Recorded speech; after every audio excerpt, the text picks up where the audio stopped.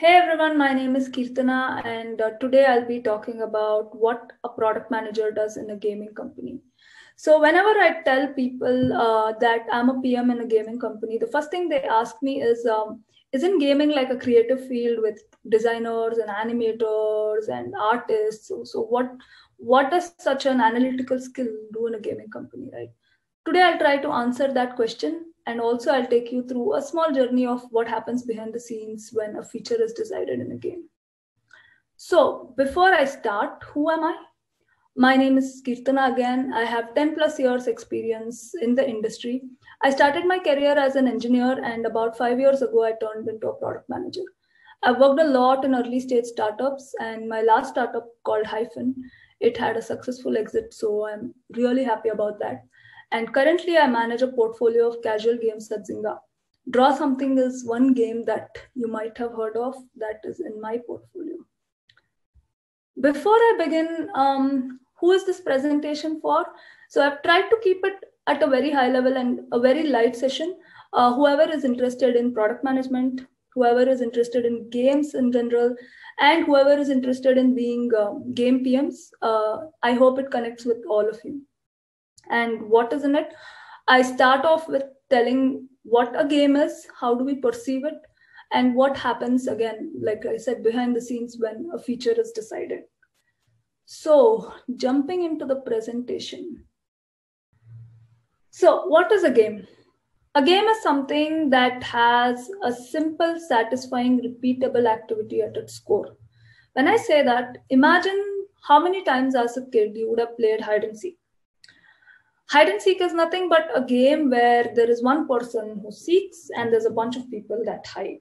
And this happens over and over and over again.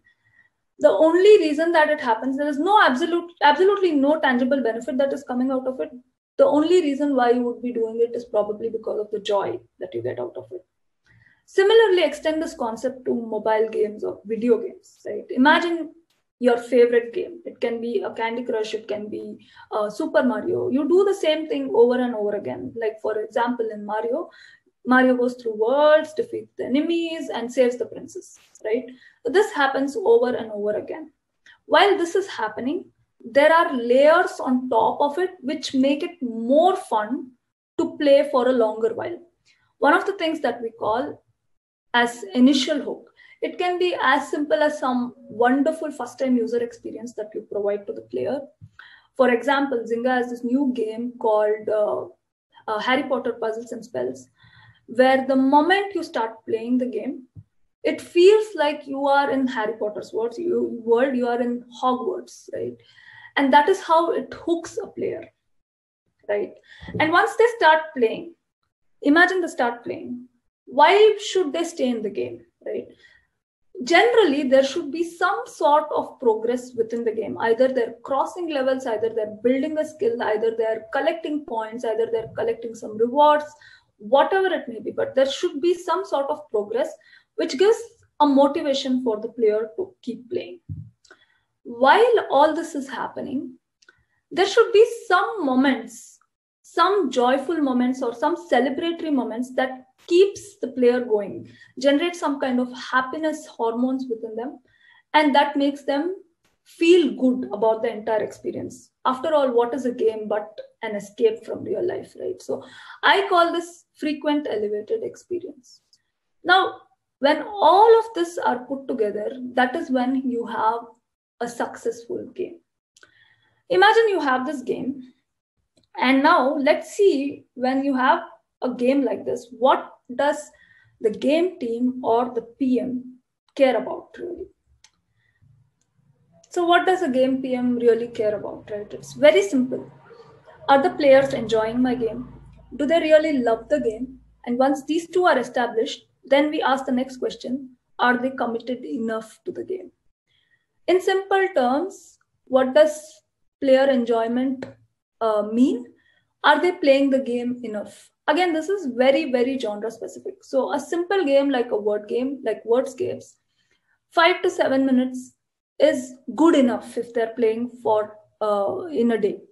Whereas compare it with a game like PUBG or Fortnite, 5 minutes is nothing for the game. So it is very genre specific. So based on the genre, PMs monitor this to see how much are the players enjoying the game.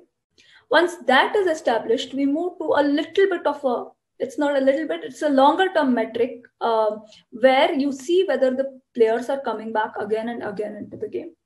So if a player downloaded a game 4 days ago, did they come back 3 days ago? Did they come back 2 days ago? Did they come back 1 day ago? Right? That shows whether the player is actually having a long-term affinity to the game. Like I said, once these two are established, we go and ask whether will they spend on the game. It can be a direct spend, it can be an indirect spend. If they're enjoying the game, then only they will want to even spend on the game, right? So if you convert this into PM jargon, these become what we call as engagement, retention, and monetization. So every PM looks at these metrics to see how the long-term trend of the game is going. So also we need to understand that these three metrics are very, very, very interrelated. So if you touch something on engagement, most likely it will touch retention and it will touch monetization, right? If a player is enjoying your game, it is highly likely that they are going to come back to the game, and it is highly likely that they are going to spend on the game. So I'm going to take a very small example. I'm going to take engagement, I'm going to break it down, and I'm going to show you how a feature can be planned to impact engagement and how it may impact the other metrics, right? So let's get into it.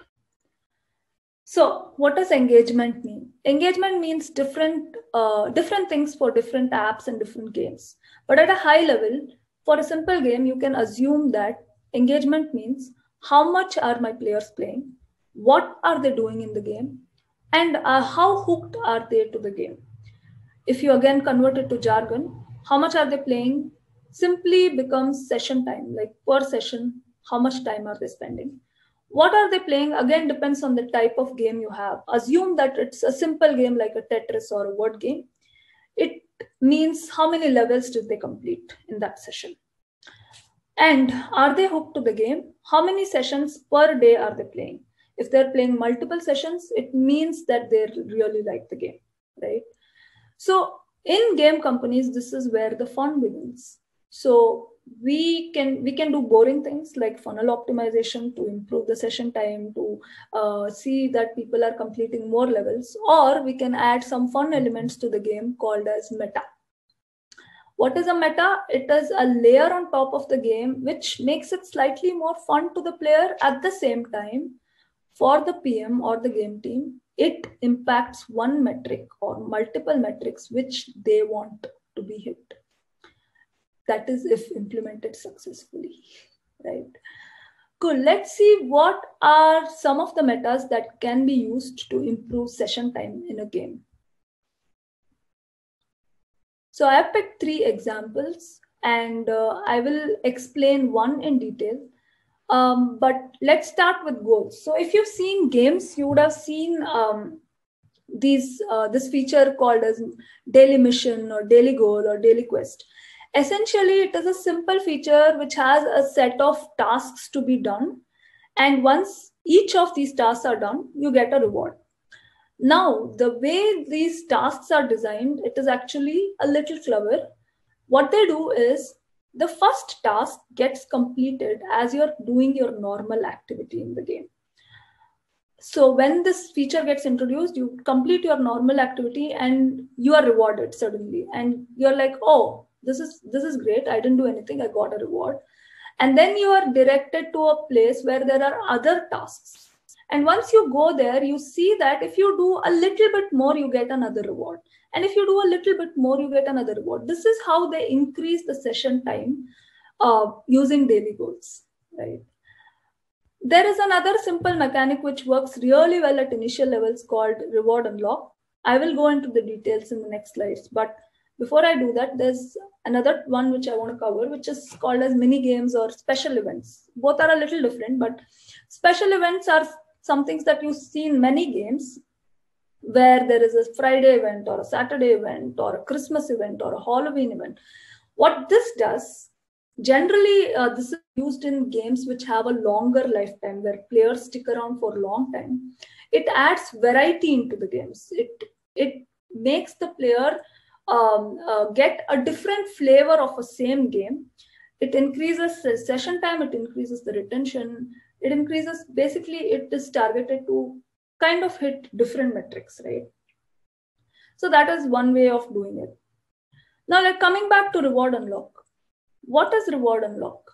It is once you finish the normal activity. So the example that I've taken here is from Toon Blast. It says that reach level 10 and you open a toon chest or a reward box, right? As simple as that. Now, the question to ask for a PM is, where do you unlock? First of all, why do you unlock? Where do you unlock? And what do you unlock, right? To answer that, let's see a simple graph where there are levels played in a session on the x-axis and the number of players playing. Now, if you look at this graph, you see that it is pretty smooth over here. Obviously, there is drop off. You cannot expect all the players to complete all the levels. But if you see here, there is a steep drop. And if you see here, there is a steep drop. Now, let's assume that there is an ad over here and there is an ad over here. Obviously, there will be a higher drop off, right? Because most players do not enjoy watching ads. But you cannot really remove ads if this is an ad-driven game and that is the main source of your revenue. You cannot do that. So what can you do? So maybe you think, okay, let's unlock a reward after this. So in anticipation of the reward, some of these players who would have dropped off here will continue playing. Let's see how that can be done. So you decide to open a reward at level 8. Level 8 is kind of a sweet spot. You're not trying to push the player till level 10, which may be a little too late, like you're expecting them to play 5 more levels.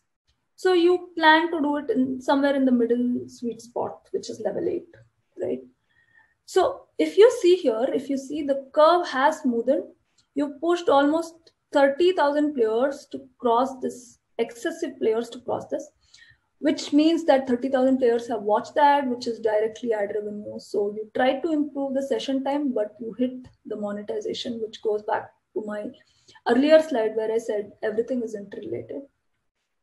So what happens? Player comes here in anticipation of the reward, and that goal is achieved. Now, there is something else happening. There is a drop off here. There is a bigger drop off here. There is also a drop off here. Now, why did this happen? So as a PM, you need to ask your question, probably, is this really the right reward to give away? It looks like the players opened the reward, they were disappointed, and they dropped off. Even some players, probably without this reward, they might have continued, but the reward was probably so disappointing that they dropped off here. So you need to be really careful. What kind of reward are you giving? Is it adding any value to the player's game? Is it giving any sense of novelty to them? So you need to know what would their inspiration be and how would you reward it at these points, right? So this, in essence, in a nutshell, what a PM in a gaming company does, right? They identify problem areas, they identify opportunities for growth or solutions to the problem areas. They see multiple ways of how you can achieve that goal. Once they identify the right way to achieve, they work with designers, game designers, UI, UX, engineers to get the feature implemented. Once that is implemented, they do various A/B tests to see what's the most optimized way to achieve the goal. If it is achieved, great. You write a report, you tell everyone like what exactly worked. If it did not achieve, then also you write a report, but you go back to the planning table and you see if it can be optimized further, if some kind of variation be introduced in the feature, or if it needs to be replanned all over again. So in essence, it is similar to what a PM does in any other company, not a gaming company, but it's a little more fun because you can add different kinds of metas, you can see different behavior in players. So it is a little more fun because it is gaming. and you're creating an escape for your players, right? Now, given this context, let's also understand, if you're not a PM in a gaming company, how you might use some of the metas that we talked about in your app, right? So if you've seen lifestyle apps like meditation apps or exercising apps or health apps, you would have seen goals, right? These are nothing but an extension of the daily quest or daily goals kind of meta, and taking it and putting it on another app. Similarly, Snapchat has these streak unlocks, like every day you chat more, you get another streak icon. You chat even more, it becomes flames, it becomes heart, it becomes a lot of different things, right? And I've seen personally some of my younger colleagues do it every single day because they don't want to lose the streak icon. So this is a twisted way of reward unlock, which Snapchat has done really well, right? So that is also a game meta that has been reused. Special events, almost all kinds of apps have different special events, right? One of the notable examples which I remember, which is a real good example of gamification in product, is Google Pay, which is an India local Google app. What they did last year during Diwali in India is they introduced an event where if you make payments through Google Pay, you get to collect these different kind of stamps. And once you make this collection of stamps, you get a chance to win 100,000 rupees. This was an amazing event which was covered extensively, which became a hit. You can go read about it. It increased the transactions, like number of transactions like anything. This is again a game meta which is being used in a normal app. I have covered very simple metas today, but I would encourage you guys to go read about the different kinds of meta online. There are a lot of them, like competition, cooperation, rival mech, lot of different types of mechanics which you can adapt to any kind of product, right? So what does it take to be a game PM? The biggest difference between a regular PM and a game PM is obviously able to understand game fundamentals. Don't try to be an expert at it. Try to be able to communicate with experts called as game designers who lead the design in every gaming company. Understand what are the popular metrics, understand the metas which can impact these metrics, understand popular game mechanics, and the other thing that you can do is play popular games, look at the features, see why is it there in the first place. This will help you understand a lot of background. So either you can read or play these games and understand, right?